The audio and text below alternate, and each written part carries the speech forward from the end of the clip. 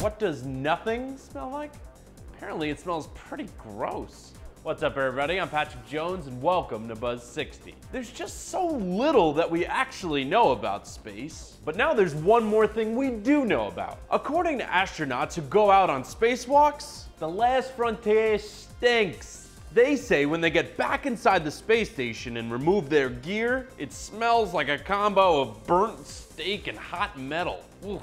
Although we could have guessed it wasn't going to smell like a Reese's Peaches sundae. The description of the stench is uniform among those who go out into the unknown. So what's causing the odor? NASA's scientists believe the smell is caused by the astronauts themselves. By moving around up there, they cause particles to vibrate very quickly and heat up. But don't feel bad for the astronauts and what they've got to smell. They should try walking in Midtown Manhattan in the summer. Although, now that I think about it, they can't just escape the Central Park. They're surrounded. Buzz 60. Now you know, pass it on.